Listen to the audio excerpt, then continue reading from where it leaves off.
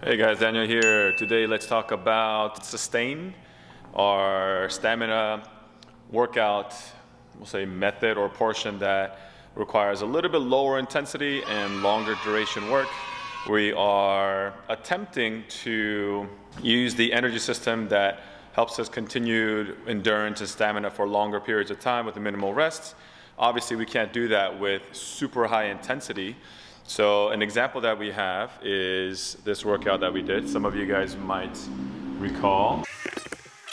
All right, so we have MURPH. So for our gym at Dare Strength, we did MURPH on Thanksgiving morning.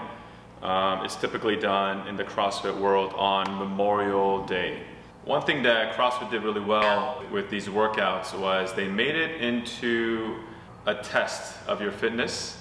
And the reason why we do incorporate it from time to time is because we like to have our members kind of assess themselves with these type of workouts.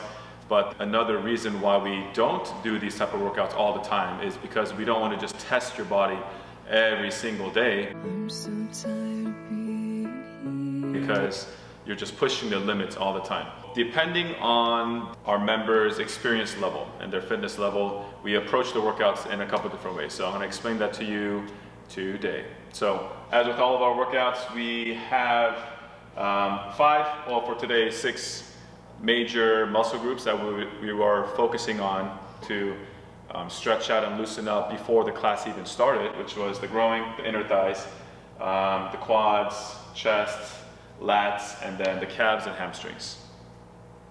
So after that, during the class, we went over some basic dynamic warm-up, dynamic stretches, just to get some general movement throughout the joints and a total body, we'll say, warming up session. So for this particular workout, part A was just practicing the movements. We're talking about practice.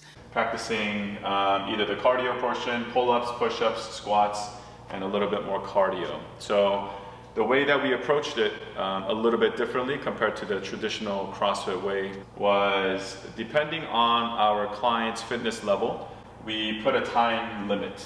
It was either going to be 30 to 45 minutes, or if our members were pretty proficient and they understood their bodies, they've been working out with us for several years, we gave them the opportunity to test themselves and push their fitness and their endurance and strength for that day, where a lot of our members, including myself, it took us about an hour, maybe a little bit longer, a little bit shorter.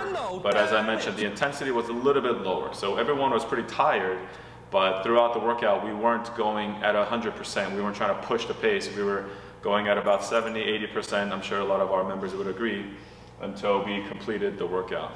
Traditionally for CrossFit, they have either finish 1 mile, complete 100 pull-ups, 200 push-ups, 300 squats in a row, and then finish another mile. The other option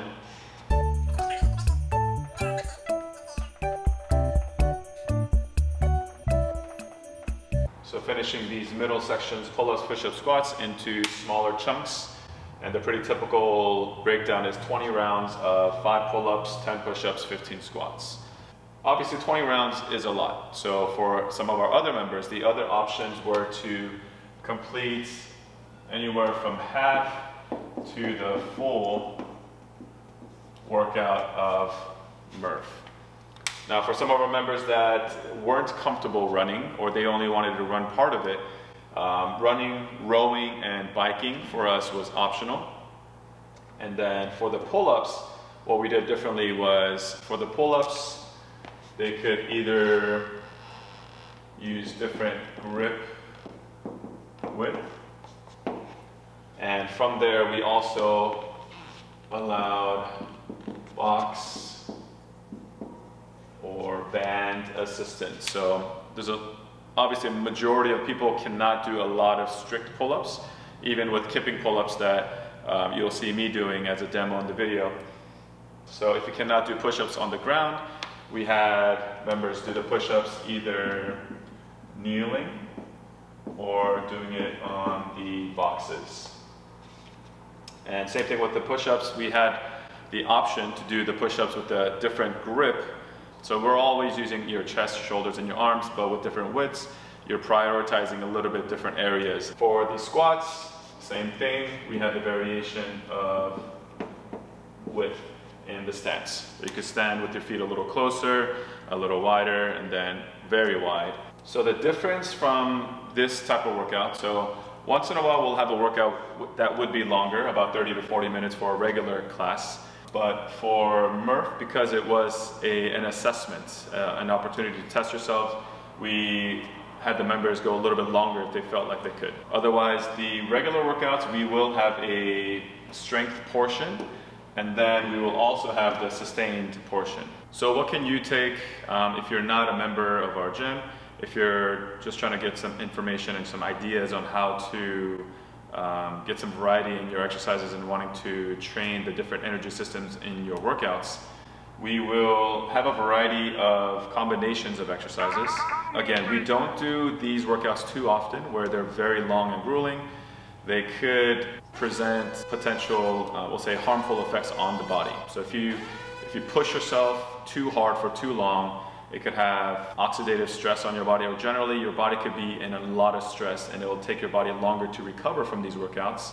So if you're constantly punishing your body, in a sense, if you're pushing really hard, then it'll take your body longer. And the more frequently you do these types of workouts, the longer you'll need to recover, and that's where the problems might come in. If you go too hard, too long consistently, and you're not getting enough rest and recovery, which a lot of us normal working adults do not get to do compared to athletes, that's where a lot of this physical stress could build up in the body, and later on it could just lead to burnout and injuries and potential aches and pains that we don't want to encounter if we're trying to use exercise as a way to continue being strong and healthy. So this is an example of our sustained workouts. Let me know if you guys have any questions. I hope this has been helpful, and until next time, be healthy.